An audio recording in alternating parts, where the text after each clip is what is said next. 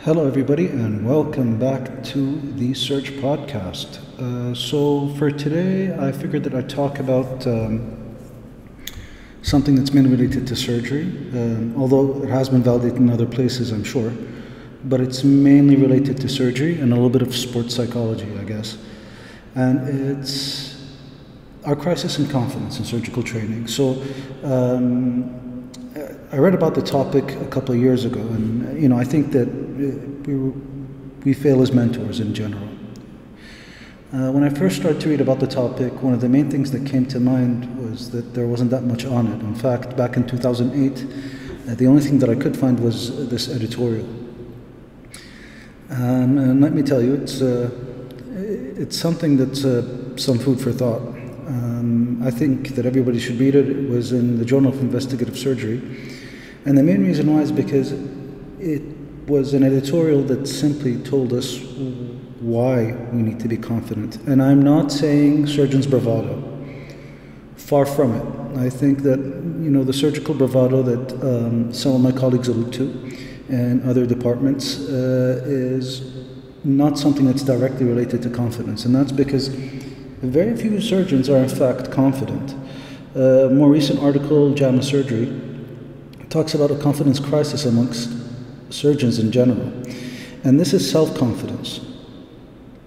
And that's the scary part. It's self-confidence. And it's an article looking at data from 2015 from an extremely validated, well-used score. And, if you look at other industries, like say if you look at the sports psychology research, it's extremely hard to train an elite level athlete if they're not confident in their skills.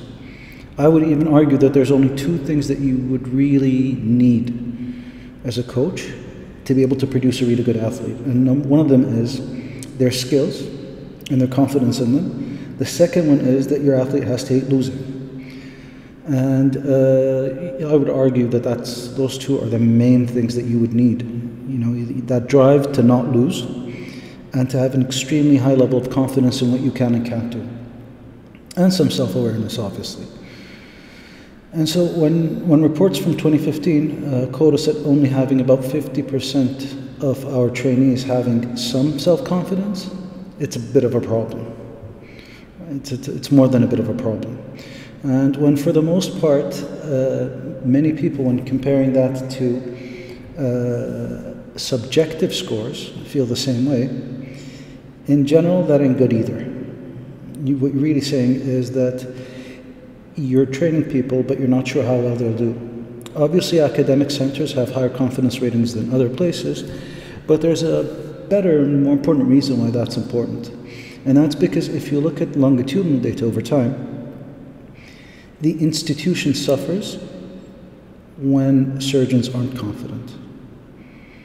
The patients suffer, the quality parameters go down. Now, it might be a chicken and egg situation, but it's certainly something to look at and something that we can improve upon.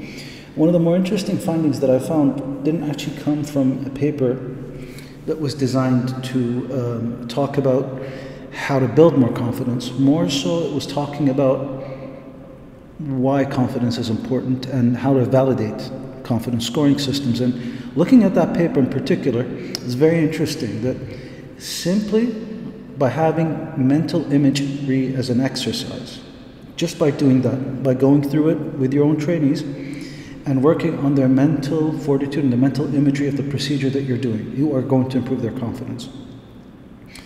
That's extremely significant and has been reported multiple times. So simply giving your trainees the exercises required and the supervision, let's be honest with each other, required. We don't just supervise in the operating room or at the bedside. In theory, we're supervising them a lot more over time. That's the reality of it. Yes, they have to be more independent, and yes, that is valid in saying. There are numerous publications that say that the more independent your residents are, the more autonomy you give them, the better it is for them, and the better the outcomes are of your program. But we also have to be very honest with each other and say that some of our residents need some help. And when there's a significant number of residents reporting a lack of confidence by the time they graduate, that tells me that they need a little bit more help than we might think as mentors, or at least than has been advertised to us. Simply by visualizing the procedure before and after and spending the time to do a play-by-play, you're going to improve your residents' confidence. Very, very, very, very interesting stuff, right? I wonder if we could do that for other specialties, like emergency medicine, especially when they're having a bad day and there's a mishap. Not that it's only emergency medicine people that do have these problems, but when you have a complication, like putting in a pigtail in the kidney when you're aiming for the chest, it would be nice if there was a debrief, but more importantly, a dedicated mental imagery exercise. I think that that's something to look at, just looking at the way that things are.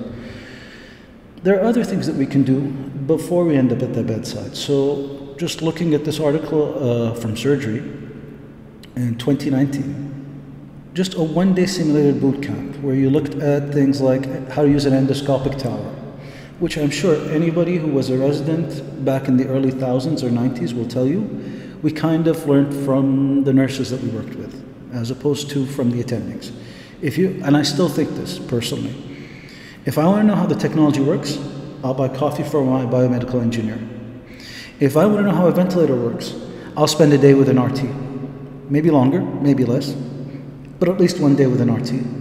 If I want to know how to put together surgical equipment or an endoscopy tower, I'm going to call in my specialist operative technician or my nurse, because these are the people who do it thousands of times. They've dedicated their training towards it. So let's be honest, we could spend a day just teaching people how to use an endoscopy tower, a laparoscopy tower, a bronchoscopy tower, and how to get abdominal access. How to literally put in a Hassan technique or a varus needle-based insertion of a laparoscopic port. And just doing those had an over 100% increase in your R1's confidence on July 1st. Just doing those. And we all know how tough July 1st is. For those of you who work on the more eastern side of the Atlantic, July 1st is the unified day in general where people start their residencies. And it's oftentimes one of the tougher days for most people. Simply because it's tough starting residency. And I don't care if you're doing a residency in ophthalmology, ENT, general surgery, anesthesia, ICU, internal medicine, family medicine, pediatrics, you name the specialty, radiology, July 1st is tough. And I think that we can all remember how tough it was for us, especially because you know what you're supposed to do, but there are lots of first-time things that you haven't done before, right? And it's tough, it's not easy. So just having that one-day boot camp where we have our best nurses go through how an endoscopy tower works, how our laparoscopy tower works. We have our best RTs go through how a bronchoscopy set works. We spend the 15 minutes per resident, 20 minutes per resident, Lord help me, 45 minutes if you have to. Just going through abdominal access with your R1s, that might be a very good investment. And it seems to mirror the same thing when it comes to senior medical student boot camps. Just having a boot camp where you take the time to go through what's expected of them, what an EKG looks like after a month or so of not looking at them. Because remember, it's not as hardwired when you're an orthopedics or a general surgery resident as it is when you are an R1 hoping to do cardiology next month as your first rotation. It's just not going to be, right? You know how to do the basics, but you don't know how to read the borderline cases. And if you recall back to your R1 year, I'm sure that there were more than a couple of borderline cases in the first week or so, right? So getting that out of the way when you're a medical student and knowing that you just did a refresher on it might not be the worst thing. Okay? Again, there is no quality indicator data that doing this with your R1s or doing this with your medical students is going to improve them significantly in terms of quality assurance parameters. I can't tell you that it's going to lower surgical site infections. I can't tell you that it's going to lower DVT risks. I can't tell you that it's going to lower operative times. But I can tell you that in a time when we spend more and more time limiting working hours to increase quality of life of our residents, which is a topic for debate another day, we could probably improve their quality of life significantly with a 1 or 2 day boot camp. And having surgical education modules that are geared towards competency-based parameters will also improve that. So not during working hours, but during their own protected time, giving them access to certain modules that are competency-based. Not giving them a pat on the back, not making them feel confident because they finished a hernia with you and they did it in record time. That's not how it's built. If you look at the data, it's very clear. It works when you give them targets and metrics that they can follow. It becomes even more important, significant when you survey our examiners. Now, full disclosure, I am an examiner for certain boards. Sometimes I'm invited, sometimes they are the local boards. And I can tell you, we as examiners feel very, very, very, very, very robust in terms of our training, right? Because we did general surgery, and then we tended to veer towards what we like. For example, trauma, for me. I can never do a selective lymph node dissection in the neck. I just can't do it anymore. I can find my way through a gunshot wound in the axilla, but I can't do an axillary lymph node dissection to the same level and degree that a person who dedicated his career in his life, or her career in her life, to breast surgery. It's just not going to happen. It's a fact of life. You know, forget about medicine. A sushi chef is not going to be as good at making a risotto or a pilaf as somebody who does that regularly.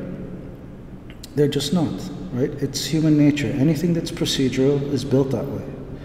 And yet, when you survey surgeons who are coming to examine people, there's a certain cutoff, I would say around about here, where, granted, the men more than the women, but where we tended to think that because we practiced 8 to 10 delineated categories in our training field, we know everything. But anywhere down here, that confidence dwindles. The more specialized you are, the more difficult it is to say, it's easy, I know it. Some of it is building up the knowledge base. Some of it is also a little bit scary considering that we are examining people in that knowledge base, right? So another thing that might help us here is if we developed an awareness as examiners of the effects of our own confidence on biases. And the authors talk about that too, which I find extremely interesting. The authors allude to this data saying that if I walk in thinking that I am just as good at dealing with that breast scenario as a breast surgeon would be, and I'm not saying that the breast surgeon should be examining it. The breast surgeon can write the breast question. The examiner should technically not know about the breast, but know the model answers. But for me to walk in thinking that I do may influence how I mark down my resident, right? It's a little bit of a bias issue. Now, one of the things that I also think is quite important is not learning how to teach the first day that you're attending. I think that it's extremely important for us to take the time to give residents workshops that teach them how to teach. I think my opinion is, if you're an R3, you should probably start being able to take residents through cases under supervision if you're attending. It should be something that you should be able to do, okay? And that just does help your confidence. It also helps your feedback skills. It helps your knowledge base. It helps you pass your exams, just being able to do that and giving your residents that space to do that. Now, having said that, if I have an R3 who may not be familiar with the case or may not be familiar with the procedure, may be unprofessional in that lack of ability to make themselves familiar with it, I do agree with the attending that will take over the case. But again, topic for another day. For us to be able to give these cases also relies on confidence. Now, if you look at the way that residents assess themselves versus the way that we assess them, residents are tougher on themselves than you will ever be as an attending. This has been in emergency medicine and surgery and other fields. They're tougher on themselves. They may not admit it to you, and they might try and be defensive, But when they go back home, they're tougher on themselves than you might think. That's most residents, at least. Yes, some people need a good talking to, but those are extremely rare, we would hope. My concern is, when we look at how much we trust our residents, it correlates with their confidence. It actually does. So for us to invest in their confidence also builds up our trust in them. And again, food for thought. Bottom line is, in my opinion, this is a part of surgical education that we need to work on. And we might need some professionals to help us work on it. Some professional educators, some professional sports performance experts. And if you'd like to hear more about that, my feeling on sports psychology and how it can make me into a better surgeon, make you into a better surgeon, put a comment down below. I will get to it. I think that we need to have boot camps where we're not just assessing their competency, but also assessing their confidence. I think that we need to have exercises in which we become more self-aware of how much that affects us and how we self-actualize as surgeons. And this has nothing to do with bravado. Bravado, if anything, is more or less the defense mechanism that some of my colleagues put up. And I see it a lot more in other fields these days, which, again, topic for another day. So, conclusions. Number one, we should probably try and do a boot camp for our residents, or at least set up some sort of curriculum. It can be more than a day, it doesn't have to be more than a day. Clearly the data is very clear that one day is enough. Number two, we should be aware of that one resident who's having a bad day and needs that boost. Spend some time with them, go through the case with them, especially if you feel that they need it. It's not enough to just give them the feedback 1 week before the end of their rotation. It just is not. And it's not enough to just give them technical feedback. It should be geared towards them developing a better understanding of how they can be better. I think that we're just getting started on this stuff, much like this season of the podcast, and I apologize if there are some technical issues. I'm still building up my own confidence, and I'm building up sort of resources to develop a slightly better production value. So confidence and hope do more than the physique, and that's the reality. I'll leave you with this quote from Galen, inarguably the prince of medicine. The man used gladiators to learn how the body works. He performed a pericardiectomy on a mediastinitis patient. It was insane. You should read more and more about him. There's a very good book called The Prince of Medicine, which I think is amazing. Shout out to some of my friends. Dubs, as a local provider of scrubs, as the name suggests. They are phenomenal in that you can actually go take your scrubs from there, try them out, and if they don't fit, you can bring them back. It's a little bit harder when you've ordered them through Amazon.com. Especially when you consider that shipping costs a lot outside of Kuwait. And Vinyl Destination, who provide us with the music that you're about to hear. Again, if you're not bored yet, please like, comment, and subscribe. It helps me out a lot, especially my confidence, as mentioned prior. And hopefully I will be able to come up with more topics that you might like. Again, please suggestion. This is Saad Al-Zaid. Thank you for listening.